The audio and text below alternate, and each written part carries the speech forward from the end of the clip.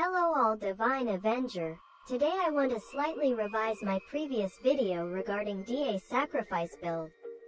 Especially on the damage table, because there is a DA who corrected me about this.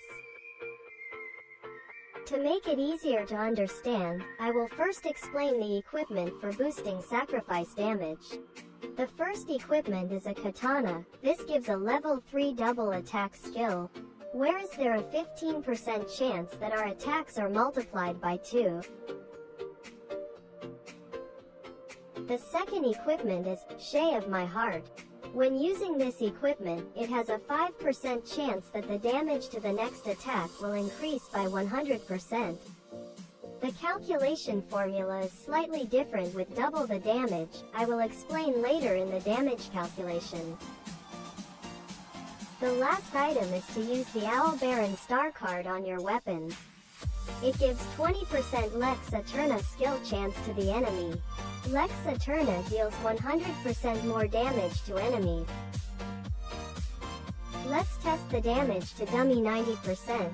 For equipment I still use the same as before. Maybe there is a slight difference because there are some equipment that I put in the handbook. For the double attack from Katana and Lex Eterna, the probability of emergence is still pretty good. I will speed up the video a little so I can get a combo from Katana, Lex Eterna, and the effect from Shape of My Heart.